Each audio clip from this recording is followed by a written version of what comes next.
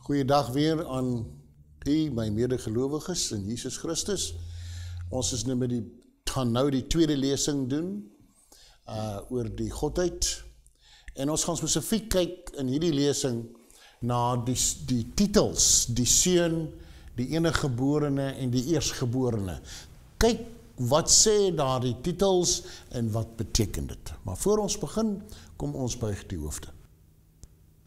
Ons dierbare Hemelse Vader, ek bid dat U sal gaan oor die eter en elkeen wat na hierdie lesings luister, sal aanraak, dat U die harte sal sag maak en die verstande helder, dat hulle sal verstaan en inneem. Ons vra U seën op die luisteraars en oor ons en oor my. Ons vra dit in Jesus naam. Amen. Ek begin met die feit dat Israel, ons praat eers oor die seun, die titel die seun. Israel word verwys na as die seuns of kinders van God. En in Israel se tyd het hulle gepraat van seuns, maar hulle het eintlik bedoel kinders. Met ander woorde, dit sluit manlik en vroulik in. Dis 'n generiese term. So dames, moenie uitgesluit voel nie, dis maar net die manier waarop hulle gepraat het destyds. En dit kom so dan aan deur dat hulle eintlik bedoel kinders. Maar die seuns van God is dan nou Israel. En ons lees in Deuteronomium 14 vers 1 tot 2, julle is kinders of seuns van die Here julle God.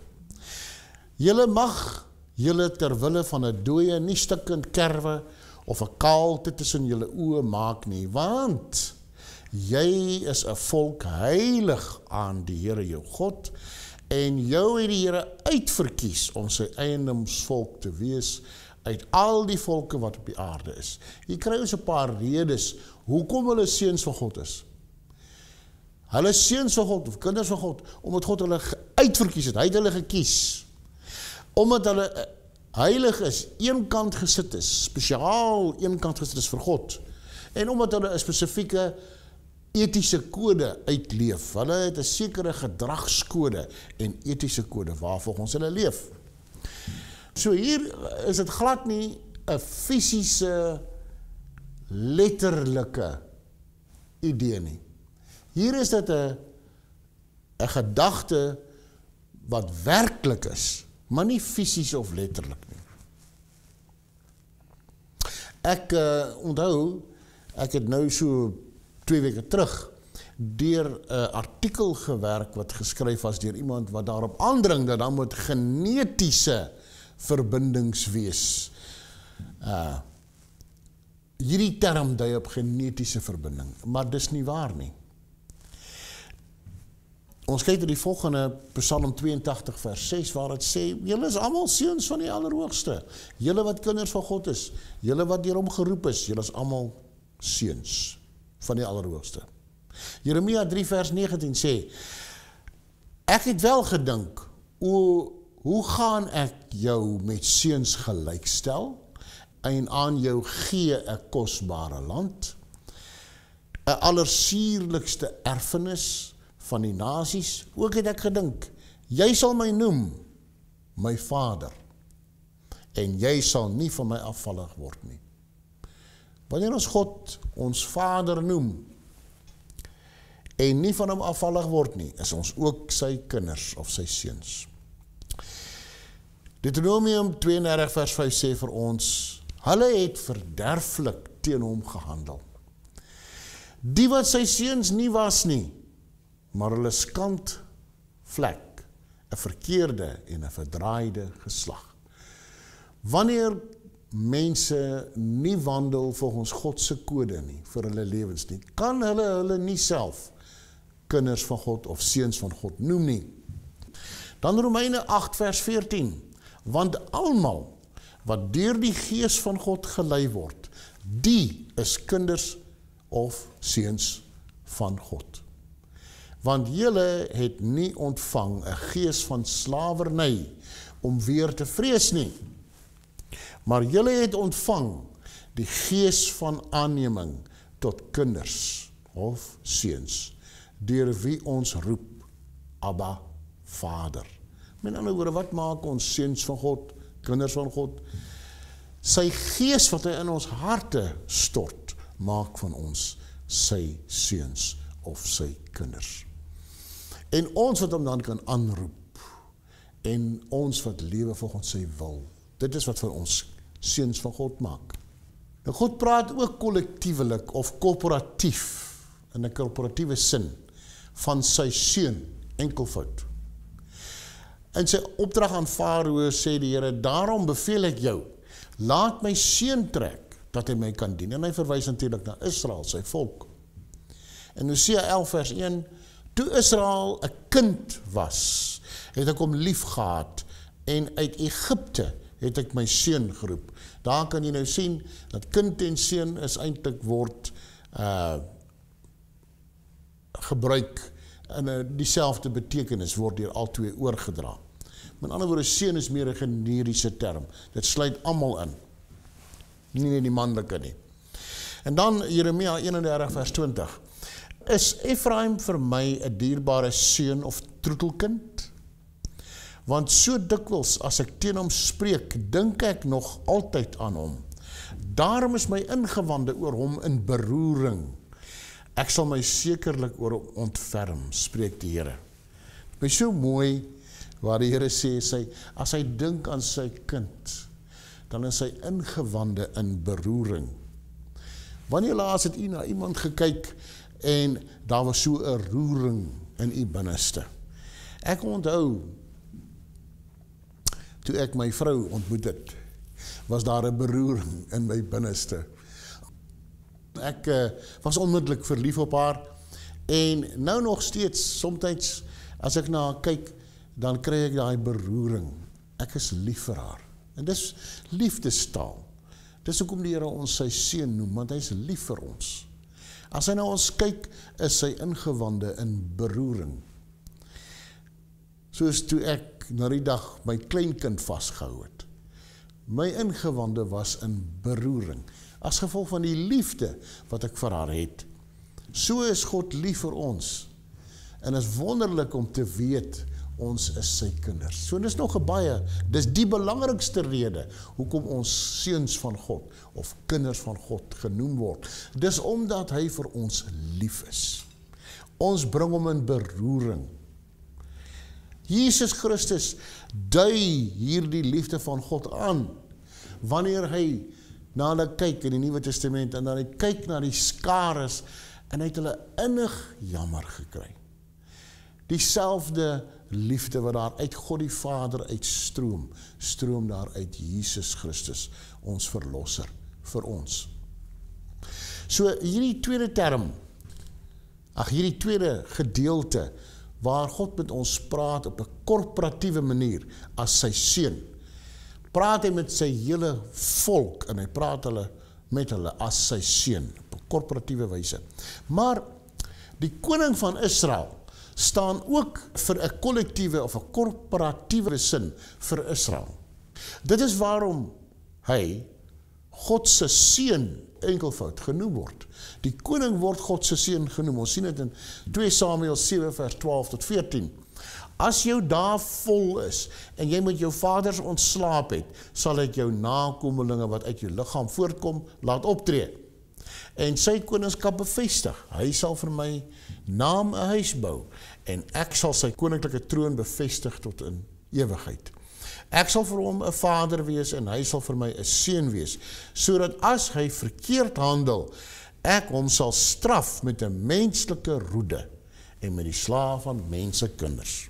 Nou, slaag ons saam met kunskap, en soms stigtig die Here ons.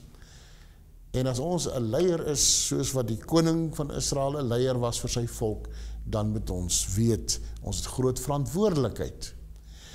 En ek praat spesifiek met die leiers, nou, van die antitrinitariese beweging. Julle is leiers van daardie mense. Ek wil 'n beroep op julle doen, om tog asseblief ernstig te oorweeg julle posisie. En ernstig te oorweeg wat ek nou met julle deel. Hierdie is 'n baie ernstige saak. Maar nou sien ons dat die koning van Israel is of staan as in 'n korporatiewe sin vir Israel. En daarom draai die titel Seun van God. Want hy is die leier en korporatief staan hy vir Israel. Dawid noem Saul die gesalfde van die Here. Le Meshiach of die Messias. Jy ken die storie, Dawid het 'n gedeelte van Saul se jas of sy mantel afgesny en hy het baie sleg gevoel daaroor. Want, sê hy is die gesalfde van die Here. Die gesalfde. Nou, geliefdes, ons moet daaraan dink. Ons moet meer respek hê vir die gesalfde van die Here. Hy is nie sonder rede of sy is nie sonder rede die gesalfde nie. Dit is 'n baie ernstige saak, glo ek, as 'n mens met disrespek omgaan met die gesalfdes. Nou, Dawid word ook die gesalfde van die Here, wanneer hy as koning gesalf word. Ons lees in Psalm 2, dat hy die gesalfde is. En sy koningskap is 'n tipe van die Messias wat sou kom. Maar as ons Handelinge 24 vers 25 tot 26 lees, dan sien ons dat Handelinge sê, dit was Dawid wat Psalm 2 geskryf het. Hy sê, want deur die mond van u knegt Dawid, is dan gesê, en dan gaan hy aan en hy quoteer Psalm 2.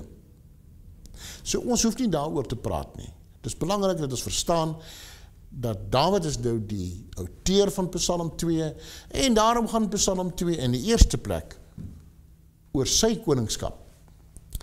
As Dawid dan sê in vers 6 van Psalm 2, ek tog, die Here praat deur die mond van Dawid, ek tog het my koning gesalf oor Seun, my heilige berg. Daar die koning in die eerste plek verwys na Dawid. Ja, hy was die tipe van Christus, maar hy het in die eerste plek oor sy eie koningskap gepraat.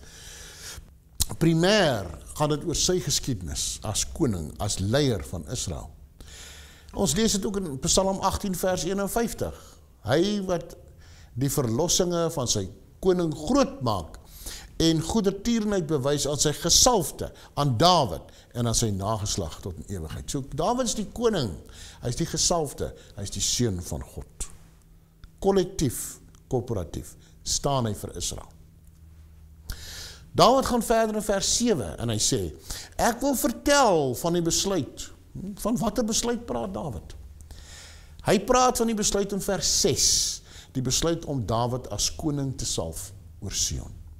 Hy gaan aan, die Here het aan my gesê, U is my seun, vandag, dis nou die dag van die kroning, of van die salwing, het ek U gegenereer. Met ander woorde, hierdie gegenerering, of voortbreng, van Dawid, verwys nie na 'n fisiese, letterlike geboorte nie. Dit verwys na hom waar hy gebore is as koning. En dis belangrik. Hy is gebore as koning. Wanneer Dawid as koning oor God se seuns of Israel gesalf word, word hy dan ook God se seun. Hy is nou ook God se seun, omdat hy die leier van God se seuns is. Nou, die Nuwe Testament gaan op 'n sekere manier met Psalm 2 om. Hy verwys na Psalm 2 en Handelinge 4, die skrywer van Handelinge is Lukas, Handelinge 4 vers 26 tot 27, en hy sê, U heilige kind of dienskneg, Jesus wat U gesalf het. Met ander woorde, hy pas dit nou toe op die groot antitypiese koning, Jesus. Hy is die heilige kind of die dienskneg van God wat gesalf is. En Jesus word dan nou primêr, weet ons, van sy salwing in die Nuwe Testament met sy doop. Matteus 3 vers 1 tot 17, Markus 1 vers 1 tot 11, Lukas 3 vers 1 tot 21 en Johannes 1 vers 1 tot 36. Praat van Jesus se doop en sy salwing deur die Heilige Gees. 'n baie belangrike gedeelte wat ons moet lees is Matteus 26 vers 63. Matteus 26 vers 63. Waar Jesus voor Caiaphas staan en Caiaphas tree hom aan en sê vir hom, ek besweer u by die lewende God dat u vir ons sê of u die Christus, dis die Messias, of die gesalfde, die Seun van God is. Met ander woorde, vir die Jode was die titels Messias en Seun van God synoniem. Dit het effens ander betekenis ook gedra, die verskillende titels, maar jy kan nie Seun van God wees as jy nie Messias is nie, of die gesalfde is nie. En jy kan nie Seun van God wees as jy nie deur God as leier oor sy volk gekies is nie. Kollektief staan Christus, korporatief staan Christus vir God se volk. Hy staan in vir u en vir my. Die skrif sê, toe een gesterf het, het almal gesterf. In sy sterwe sterf ek en u en ons betaal vir ons sondes. Korporatief staan hy vir ons. Daarom dra hy die titel Seun van God. Weereens is dit nie 'n fisiese, letterlike seunskap wat hier beskryf word nie, maar 'n werklike seunskap. Dis 'n werklikheid waarna verwys word, omdat hy God se volk, korporatief vir God se volk staan en omdat hy die leier is. Maar hy gaan aan en hy sê dat hy nie net gesalf is by sy doop nie. Ons lees in Handelinge 13 vers 32, deur die opstanding, vers 33, soos daar ook in die tweede Psalm geskrywe is, u is my seun, vandag het ek u gegenereer.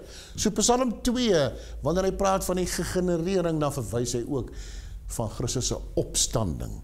Sy opstanding het hom ook gesalf as koning. Dit bevestig. Nou, dis niks snaaks nie. Dawid was ook meer as een keer gesalf. Eerstens deur die profeet Samuel as seentjie, en sy gesalf as koning. Toe sy gesalf oor Judea as koning, en toe 'n derde keer as hy gesalf oor die hele Israel as koning. En die opvolgende salwings vir hom as koning was maar net om hom te bevestig, om sy eerste salwing te bevestig, want dit was van die begin af God se doel. Ons lees ook in Romeine 1 vers 1 tot 4 hoe Paulus verwys na die opstanding van Jesus Christus, dat hy daardeur verklaar is as die Seun van God. Nou die Gees van heiligheid met krag verklaar is as die Seun van God deur die opstanding uit die dode. So soms verwys hierdie generering van Psalm 2 na Jesus se salwing toe hy gedoop is, en soms verwys dit na die opstanding. Dit is hoe die Psalm toegepas word, en dis hoe hierdie term toegepas word. Daar's 'n baie belangrike saak wat ons daar moet verwys, en dis Openbaring 13 vers 8. En al die bewoners van die aarde sal hom, dis die dier van vers 4, aanbid. Almal wie se name nie van die grondlegging van die wêreld af in die boek van die lewe van die lam wat geslag is, geskrywe is nie. Sommige vertalings vertaal hom so, dat het klink asof die lam vanaf die grondslag, of die grondlegging van die aarde af, geslag is. Ons gaan nie daaroor kibbel, wat is die regte of die korrekte vertaling nie. Die beginsel is eintlik baie duidelik. Op grond van die feit dat Jesus Christus gesalf sou word, korporatief sou staan vir God se volk in die toekoms, korporatief sou sterf en korporatief sou opstaan uit die dode en ons saam met hom. Op grond daarvan, op grond van daai salwing, van daardie seunskap, word hy nou al na verwys as God se seun. God bestaan buite tyd. Tyd is nie vir hom 'n kwessie soos dit vir ons is nie. En die feit dat hy daai besluit geneem het, lank voor die tyd, onthou die sondeval het God nie onkant gevang nie, het hy alreeds die titel Seun van God gedra. Maar hy het dit eers in werklikheid of in tyd geword, toe hy gebore is uit Maria, uit 'n maagd, en uiteindelik opgestaan het uit die dood. Wat het die Jode van die dag verstaan onder hierdie titels? En Nathanael word deur Filippus geroep om te kom ontmoet die Here Jesus Christus, van wie geskryf is in die wet en die profete, met ander woorde die Messias, die gesalfde wat sou kom. En Nathanael is baie skepties toe hy hoor hy is van Nasaret. Kan daar iets goeds uit Nasaret kom? U ken die storie. En Jesus ontmoet vir Nathanael, en hy in sy ontmoeting met Nathanael, toe Nathanael besef dat hierdie man wat voor hom staan is nie 'n gewone man nie. Hy het hom alreeds gesien toe hy onder die vyeboom was. Toe besef hy, hierdie is die gesalfde, hierdie is die Messias. En sy onmiddellike reaksie is, Rabbi, u is die Seun van God, u is die koning van Israel. Hy kon nie anders as om hom te erken as die Seun van God en die koning van Israel nie. Hy het besef wie hy is. So die Jode het baie goed verstaan dat hierdie titels nie verwys het na 'n letterlike, fisiese, gebore seun nie, maar wel na hom as die gesalfde, die een wat sou kom om God se volk, korporatief vir God se volk te staan. Baie duidelik uit hierdie gedeelte. Nou, hier sien ons duidelik, ons het te doen met die seuns van God, Israel, die kerk van God, wat eintlik universeel is in tyd en ook in spasie. Die kerk, Israel, almal is deel van die kinders van God, die seuns van God. En eers was daar die konings van Israel, wat gekies was as seun van God, en deur God gesalf was, soos Dawid gesalf is. En hulle het korporatief gestaan vir Israel. Maar, toe kom Jesus Christus, en hy word die seun van God. Hy het as het ware hulle uitgedoof. Dit was nie meer net 'n fisiese koning op aarde nie, maar dit was nou die seun van God, die gesalfde van die eeue wat opgedaag het. En hy het as ware die plek gevat van die gesalfde konings. Hy was die gesalfde van God, die seun van God, die koning van konings. Gekies deur God, gelei deur sy gees. Dis wat hom seun van God gemaak het, gebore uit 'n maagd. Hy was volgens die woord van God, was hy die seun van God. Dis met ander woorde nie 'n letterlike seun nie. Dit is werklik, maar nie letterlik nie. Hierdie man wat so aangedring het daarop dat daar moet, there have to be a genetic connection, of sy woorde. Mis die punt. Gaan nie daaroor nie. Die titels gaan nie daaroor nie. Nou, Jesus is dan nie net die seun van God nie, maar hy is ook uniek. Hy is enig in sy soort, die eniggeborene. Ons moet 'n bietjie kyk na Johannes 1, vers 1 tot 2. En ek het dit weer eens die beste bronne gebruik om hierna te kyk. Daar's baie gesprek oor Johannes 1. Nou, jou beste bronne is onder andere die vertalingsbronne, waar jy te doen het met linguiste. Hulle is nie teoloë nie, hulle is linguiste, hulle kyk na die taal en dit wat daar staan, en dit is dit wat die swaarste gewig dra. Hulle nie verskuilde agendas nie, dis ook om ek hou van daai tipe kommentaar. Gaan kyk maar daar en jy sal sien. Hy praat van in die begin. Nou, in die Grieks het ons te doen met die woord enargei, sonder 'n lidwoord. Ek wil hê jy moet in die verstand jouself probeer voorstel, so ver terug as wat jy kan dink in die geskiedenis van die aarde en voor die aarde, 'n begin. Nou as jy daai begin kan vasstel, in die brein kan indink, dan sê hierdie begin, dis nog voor daai begin. En as jy dan nou in jou geestesoog kan beweeg na die verdere begin, dan sê hierdie begin, dis nog voor daai begin. En so gaan dit aan. So hierdie begin is eintlik 'n begin sonder 'n begin. En die Griekse konstruksie is waarom ons dit so kan interpreteer. Dan is die woord in die begin was. Nou in Afrikaans, as ons die woord was gebruik, dan het dit nie dieselfde inhoud as die Griekse woord. Die Griekse woord is en. Wat basies kom van die woordjie eimi, wat beteken om te wees, om te bestaan, om te gebeur, om teenwoordig te wees. Dit dui nie 'n begin aan nie. So Christus, daai verste begin waarna jy kan dink, hy was al reeds daar. Hy het reeds bestaan. Dis hoekom ons lees in Kolossense 1 vers 17. Hy is, weer eens komend van die woord eimi, voor alle dinge. En in hom hou alle dinge stand. Daar's nie 'n begin by hom nie. Hy is al reeds daar van ewigheid af. So enige titel wat ons van Jesus hoor in die skrif, kan nie dui op 'n begin nie. Dit dui eerder op die titel en die inhoud van die titel en die waarde daarvan. Hy het reeds bestaan en in die begin.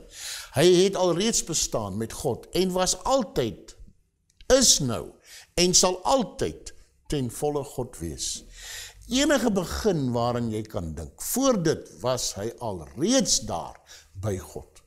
Hy het reeds bestaan voor alle dinge. Hy is die selfbestaande God. En ons sien dit deur Johannes, die boek Johannes, hierdie tema.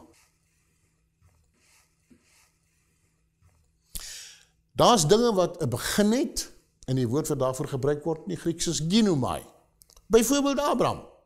Abraham het 'n begin gehad, en die Here Jesus, toe hulle met hom praat, dat hy het Abraham gesien, hoe kan hy, wat nog nie 50 jaar oud is nie, Abraham gesien, en so sê die Here vir hulle, voordat Abraham was, en die woord wat hy gebruik is, genestai, of dit kom van die woord ginomai af, voordat Abraham met ander woorde, begin het om te bestaan, is ek, ego eimi, ek is, ek het nie 'n begin nie. Hy kontrasteer, Johannes, dwars deur die boek Johannes, kontrasteer dinge wat 'n begin het, met dinge wat nie 'n begin het nie. En dit wat nie 'n begin het nie, is net een, en dit is God. Dit is Jesus Christus. Hy het nie 'n begin nie.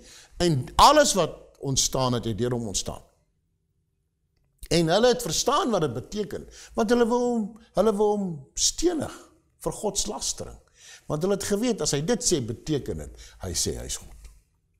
Nou Jesus Christus sê in Johannes 17 vers 5, en nou Vader, verheerlik my by u self met die heerlikheid wat ek by, para, die woord in Grieks, wat ek by u gehad het, voordat die wêreld was. Nie in u nie, maar by u. Met ander woorde, langs u, kry die prentjie, hier staan God die Seun langs God die Vader, en hy dieselfde heerlikheid van ewigheid af.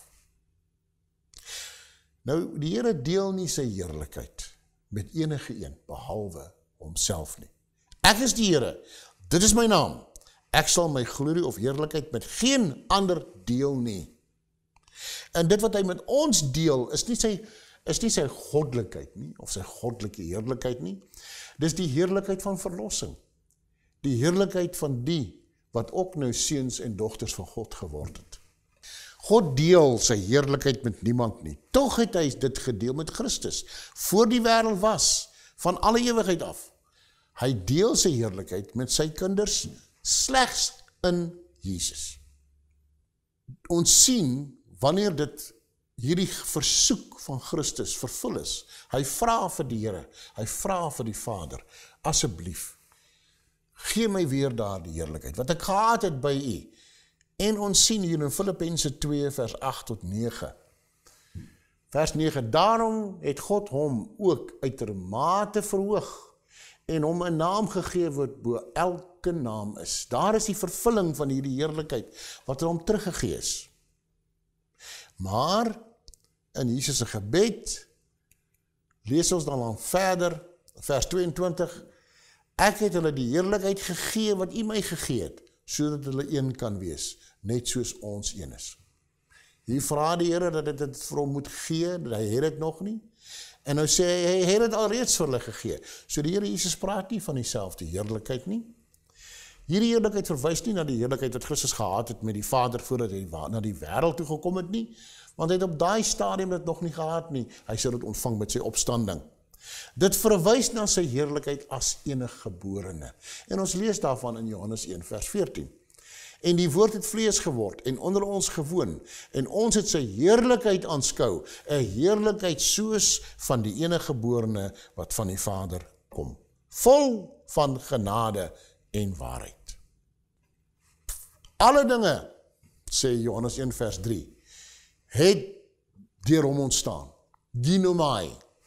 En sonder hom het nie een ding ontstaan wat ontstaan het nie. Met ander woorde, dit sluit hom uit. Christus het nie 'n bestaan of 'n ontstaan gehad nie. Hy sê dit self hier in die skrif. Om te word, ginomai, om te word, met ander woorde, om te begin, om te bestaan, hoort tuis by geskape goed, soos die skepping en soos Abraham. Hulle het 'n begin gehad.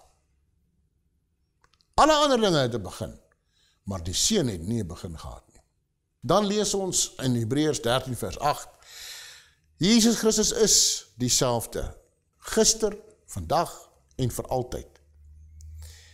En dan haal hy in Hebreërs 1 vers 8, haal hy Psalm 45 vers 7 tot 8 aan, waar hy sê, u troon, o God, is tot in alle ewigheid. Maar wanneer die woord ewig gebruik word met God, beteken dit altyd in die skrif, van ewigheid tot ewigheid. Daai woord kry sy konteks en sy betekenis uit die konteks, liewers. Wanneer ewigheid gebruik word met God, dan is dit altyd van ewigheid tot ewigheid. En veral in Psalm 45 vers 7 tot 8 is dit baie duidelik. En Hebreërs haal hom aan, Hebreërs 1 vers 8. Nou weet ons, Christus Jesus is dieselfde gister. Gister het hy geen begin gehad nie, vandag het hy geen begin nie, en vir altyd het hy geen begin nie. Hy is God vir altyd, vanaf altyd. Daarom sê Ellen White, he was with God from all eternity. God over all, blessed forevermore, the Lord Jesus Christ, the divine Son of God, existed from eternity, a distinct person, yet one with the Father. En sy gebruik dieselfde woorde vir die Heilige Gees, ons kom later daarby. He was the surpassing glory of heaven. He was the commander of the heavenly intelligences, and the adorning homage of the angel was received by him as his right. Sy gebruik die woorde the eternal Godheid. Sy pas dit toe op die Vader, die Seun en die Heilige Gees. En sy sê, all three of them is involved, heel moontlik omdat dit die Godheid is, in the action required to make assurance to the human agent, that they all may be one. Dan sê sy, divinity, the eternal Son of God, just as mighty, just as infinitely gifted with all the resources of power, and he was found in fashion as a man. In speaking of his pre-existence, Christ carries the mind back through dateless ages. He assures us that there never was a time when he was not in close fellowship with the eternal God. Nou lees ek sommige van hierdie manne sê vir my, yes, there never was a time when he was not in close fellowship with the Father, but there was a time where the Father was not in close fellowship with him. Hulle in Engels sal ons sê, they commit a fallacy. There never was a time. Dit gaan oor die tyd. Daar was nooit 'n tyd waar die Here Jesus nie in volle kommunikasie met God die Vader was nie. En dit is altyd so. Wat hulle nou doen is hulle sê ja, en dan sê hulle die teenoorgestelde. Dit maak sintakties net eenvoudig nie sin nie, en dis nie wat sy bedoel nie. Baie duidelik. Wanneer ons praat van die eternal Godheid, dan pas dit toe op al drie. Nou wil hulle sê, nee, dis nie op toepassing van die Seun nie, maar in dieselfde sin is dit op toepassing op God die Vader en God die Heilige Gees. Dit maak nie sin nie en is oneerlike eksegese van haar woorde. Dit is baie duidelik, Ellen White het nie geglo dat Jesus 'n begin gehad het nie. As sy sê eternal, dan bedoel sy juist dit. 'n Bewys hiervan is dat sy praat van the eternal Godheid. Sy pas dit toe op al drie persone van die Godheid. As die Seun nie eternal is nie, dan is die Vader ook nie, maar hulle is. Nou gaan ons kyk na Spreuke 8. Dit is die groot teks waarna soveel van my broers gaan om te probeer bewys dat Jesus Christus het 'n begin gehad. Die Here het my berei as eersteling van sy weg. Voor sy werke, van ouds af, van ewigheid af is ek geformeer.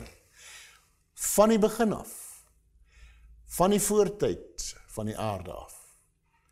Toe daar nog geen wêreldvloede was nie. Voordat die berge ingesink het, voor die heuwels is ek gebore. Toe hy die aarde en die velde en al die stoffies van die wêreld nog nie gemaak het nie. Toe hy die hemele berei het, was ek daar. Ons kan nou kyk na elke woord wat 'n probleem is. Die eerste woord is berei. Die Hebreëse woord is kanani. Ek het nou nie die Hebreëse woord of letters daar aangesit nie, maar u kan dit maar gaan toets as u wil. Daai woord kanani beteken voorberei. Met ander woorde, dit kan ook beteken hy's gebore, maar gebore uit iets wat reeds daar is. Hy sê, hy was daaruit om voorberei, dis 'n beter vertaling hier. Hy het hom voorberei vir sy taak. Dan geformeer is die woord nasak. En daar's drie betekenisse in die Hebreëus. Die derde betekenis is hier ter sprake, wat beteken aangestel. Nasak, aangestel. Hy word ook so gebruik en vertaal in Psalm 2, vers 6 tot 7. Die laaste een, gebore, haulaleti, of kol, beteken gebore as. Dit is reeds ook, 'n soortgelyke woord is reeds ook gebruik in Psalm 2, en ek het vir u aangedui dat die Nuwe Testament daarna verwys as die geboorte van hom, as die gesalfde van God, as die koning van Israel, as die leier Seun van God se seuns. Dit verwys nie na 'n letterlike geboorte nie. Selfs nie in Psalm 2, vers 6 tot 7 nie, gaan dit oor Dawid wat aangestel is as koning. Hy word ook so vertaal in die Afrikaanse vertaling. En dan wat gegenereer is in vers 7 as koning. Die oomblik toe hy gesalf is. So as ons gaan kyk na ander gedeeltes in die Nuwe Testament en in die Ou Testament, wat hierdie woorde interpreteer, kan dit nie wys na 'n fisiese begin of 'n letterlike begin van die Here Jesus Christus nie. Die woord monogenes, eniggeborene. Christus word gekies en gesalf as seun. Hy word seun of leier van God se volk, God se seuns. Maar hy is nie soos al die ander konings, wat ook seun van God was nie. Hy is uniek, want hy is ten volle God en ten volle mens, soos ons al reeds gesien het. Hy is die een wat werklik, korporatief, almal se sonde in hom sou dra, daarvoor sou betaal, sou sterf en opstaan. Hierdie verwys, as dit na Jesus verwys, nie na die letterlike geboorte nie, maar na sy uniekheid. En dit word ook so vertaal. Jy kan maar gaan kyk. Hy het die wêreld so lief gehad, dat hy sy eniggebore seun sou gee vir ons. Het word 2 keer gebruik die woord, in vers 16 en vers 18, in hoofstuk 3 van Johannes. Nou is daar manne wat probeer om hierdie woord te forceer om te bedoel wat hulle wil hê, hy moet bedoel. Maar in Hebreërs 11 vers 17 sien ons, wanneer dit toegepas word op Jesus, en Abraham, deur die geloof het Abraham, toe hy op die proef gestel is, Isak geoffer. Ja, hy wat die beloftes ontvang het, het sy eniggebore, monogenei, geoffer. Nou ons weet, dat Isak nie die eniggebore was van Abraham nie, nie letterlik nie, maar hy was definitief uniek. Hy was uniek, want het was deur hom dat die Here sy beloftes sou teweegbring. So ons sien in die skrif self nie hierdie woord letterlik interpreteer nie. Veral nie as dit te doen het met die types van Jesus, en Isak is die archetype van Jesus. Nes Jesus was hy gebore, uniek. Hy was gebore toe dit onmoontlik was vir hom om gebore te word. Sy ma was verby daai ouderdom. En Isak dra ook sy eie hout, soos Jesus sy eie kruis gedra het. In baie opsigte, hy het vrywillig gaan lê op die altaar, geweet dat sy pa hom gaan offer. So die Here Jesus Christus vrywillig sy lewe vir ons gegee. So hy is die archetype van Jesus. En by hom word hierdie woord ook nie letterlik bedoel nie. Net soos met Jesus. Jesus is werklik enig. Hy is enig in sy soort. Hy is nie soos al die ander seuns van God, wat konings was nie. Hy is die seun van God, die eniggebore, die unieke een. Dan haal die ouens die woord uit mekaar. Het sê, mono is uniek, en genes verwys terug na gebore, so dit beteken eniggeborene. Maar baie woorde in die Grieks, soos u nou gesien het, en ook in Afrikaans, word by mekaar gesit en kry heeltemal 'n ander betekenis. Soos perdeby. Ek bedoel, 'n perdeby het niks te doen met 'n perd nie, en het ook niks te doen met 'n by nie. Hy is 'n perdeby. 'n ander betekenis wat die woord aanneem. Net so het monogenes 'n ander betekenis aangeneem. Die saamgestelde woord. En dit is 'n funksie van taal. Dit gebeur die hele tyd. Dan eersgeborene. Die titel Eersgeborene. Wat beteken dit? Kom ons lees saam. Kolossense 1 vers 15 tot 18, en dan sal u vir my sê, wat is die betekenis? Hy is die beeld van die onsienlike God, die eersgeborene, die woord is prototokos, van die hele skepping. Want in hom is alle dinge geskape, wat in die hemele en op die aarde is, wat sienlik en onsienlik is, trone sowel as heerskapye en owerhede en magte. Alle dinge is deur hom en tot hom geskape. En hy is voor alle dinge en in hom hou alle dinge stand. Hy is die hoof van die liggaam, naamlik die gemeente. Hy wat die begin is, die eersgeborene uit die dode, sodat hy in alles die eerste kan wees. Wat sou u sê beteken die woord prototokos? Net deur te kyk hoe die skrif dit gebruik. Ons hoef nie vreeslik tegnies te raak nie.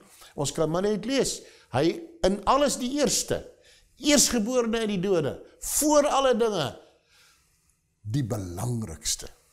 Hy is die belangrikste. Alles gaan om hom. Dis hoekom hy die prototokos is. Nie moet hy fisies eersgeborene is nie. Jakob het hierdie titel met sy regte, naamlik die eersgeborene, met sy regte en sy voorregte het hy dit oorgedra van sy oudste seun na Josef. En Josef word die prototokos. Kyk maar na 1 Kronieke 5 vers 1 tot 2, om dit te verstaan. Dan 'n baie interessante probleem. Ek het van die Vader uitgegaan. En daar's mense wat glo het fisies uit God uit voortgekom. Maar is dit daar? lees ons dit so in die skrif. As jy nou Johannes 16 vers 28 en vers 30 lees, dan sal jy sien, dit gaan nie oor die werkwoord uitgegaan nie, dit gaan oor die voorsetsel, dit gee betekenis aan die woord, en die direkte konteks van hierdie woord is die voorsetsel. Kom ons kyk 'n bietjie daarna. Die voorsetsel is natuurlijk ek het van die Vader uitgegaan. Wat beteken dit? Om dit te verstaan, moet ons teruggaan na graad 1 Grieks, letterlik. En vandag se les praat ons oor die voorsetsels. Ons praat oor in, vanaf, naby, langs en uit.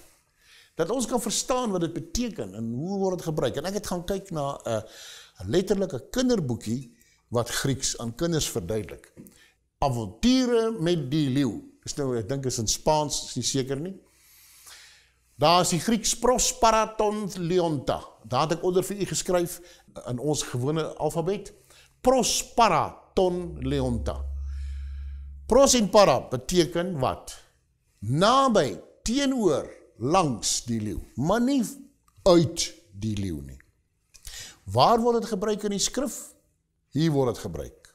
Johannes 16 vers 28. Exelthon para tu patros, gekom van, langs of by die Vader. Ek het van die Vader gekom. Dis die woord wat hier gebruik word. En ek is in hierdie wêreld. Nou verlaat ek weer hierdie wêreld en ek gaan na die wêreld toe terug. Die nuwe Afrikaanse vertaling is toevallig hier 'n beter vertaling as die ou vertaling. Nou, lees ons in Johannes 1 vers 1, dat die woord was by God. Daar is die woord pros. In die begin was die woord daar en die woord was by God. En dit beteken letterlik van aangesig tot aangesig.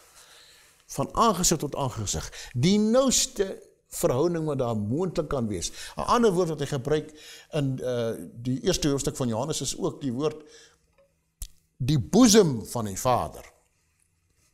Die woord in Grieks is kolpon, of kolpos is die nominatief daarvan.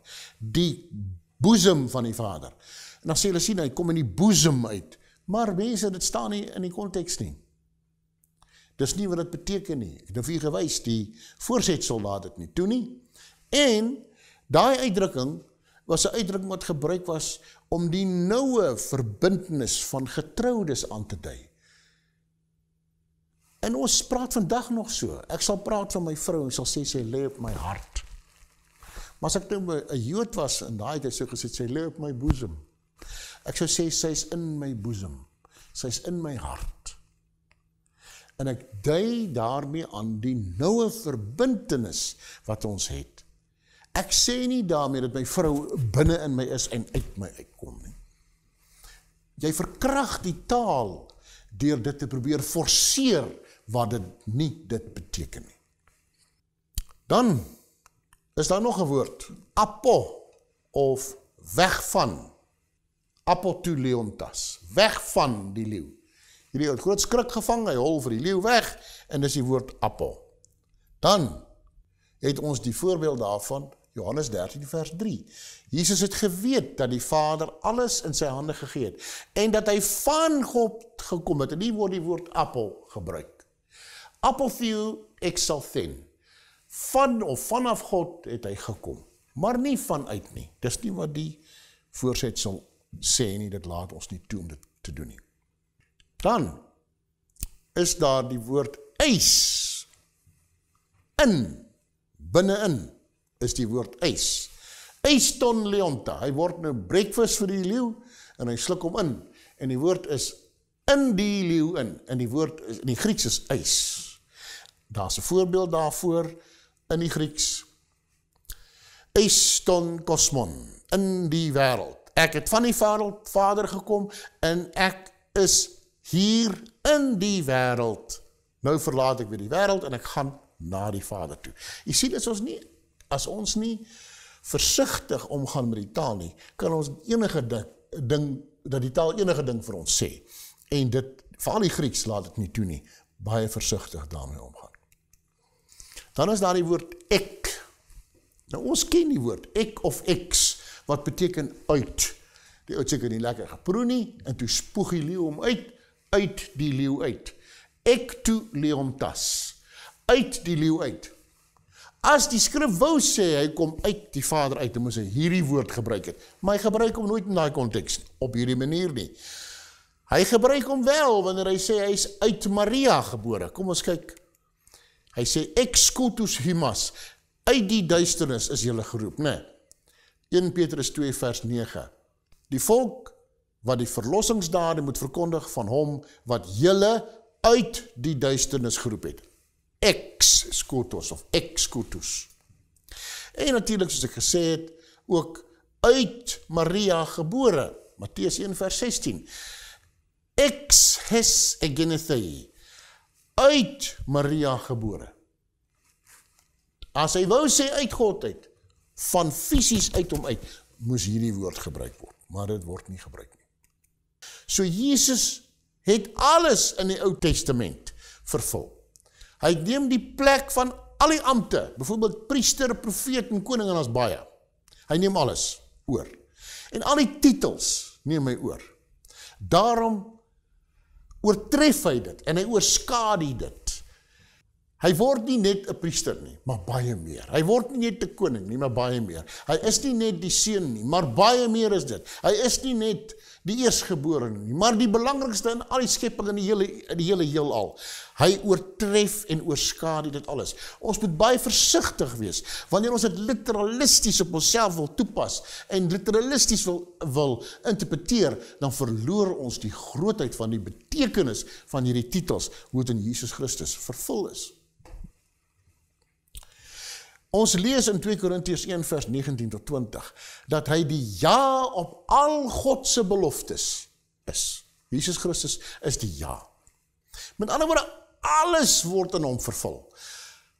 Dit is hoekom ons in Kolossense 3 vers 11 lees, dat dit nie meer van belang is, of jy 'n Griek of 'n Jood is nie, besny of nie besny is nie, ander tale praat, onbeskaaf of slaaf of 'n vryman is nie. Christus is alles en in almal. Hy is werklik alles. Dit maak nie meer saak nie.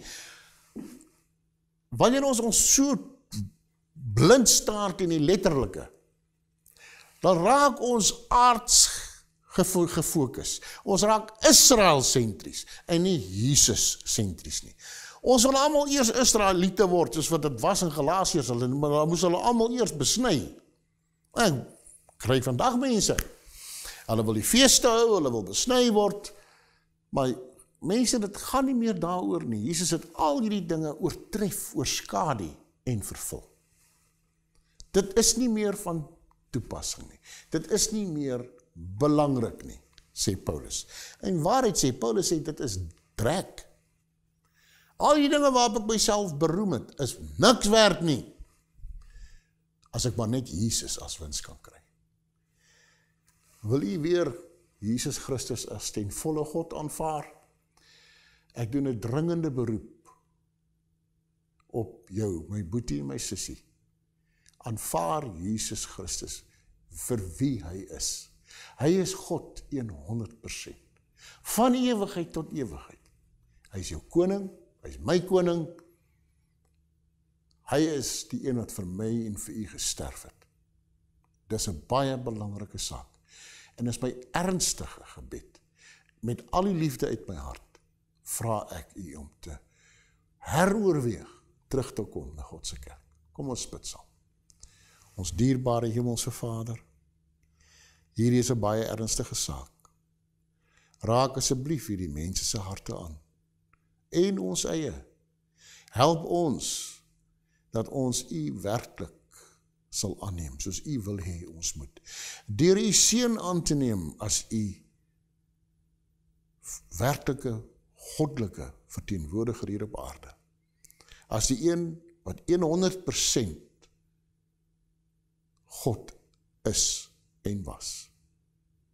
Wat het afgelê het vir ons voordeel. En dit weer terug ontvang het uit u hand, omdat hy dit verdien het. En dit nou met ons kan deel. Ons vra dit in Jesus naam. Amen.